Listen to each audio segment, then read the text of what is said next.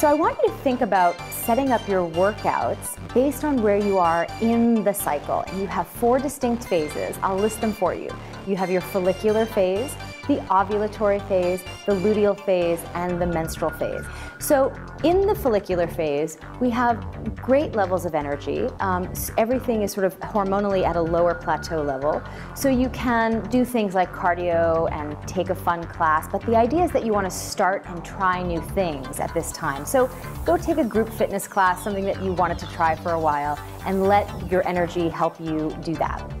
In the ovulatory phase, energy is at its peak. We get a surge of testosterone, we have a surge of estrogen, we're feeling social. This is a time to really go for it at the gym. Do plyometrics, do intense high interval intensity training, do all of that kind of workout.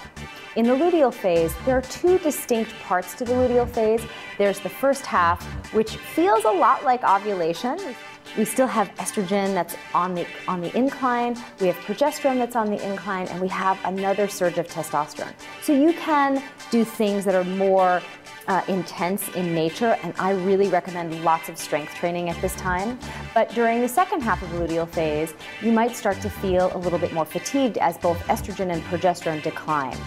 So you want to try things like walking or yoga or a really great Pilates class, anything that's going to help you enjoy staying physically active but not pushing yourself, jumping up and down when our energy is a little bit lower.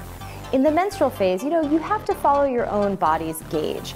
If you're feeling a little bit more tired on the first or second day, listen to that, and maybe instead of pushing yourself to go to the gym those days when you're going to just be burning adrenal energy anyway, think about taking a walk, doing a gentle yoga class, or even taking a nap. Sometimes resting is the best form of exercise when the body is depleted, and depending on where you are in your healing journey from a hormonal standpoint, rest can be a valuable part of any exercise plan.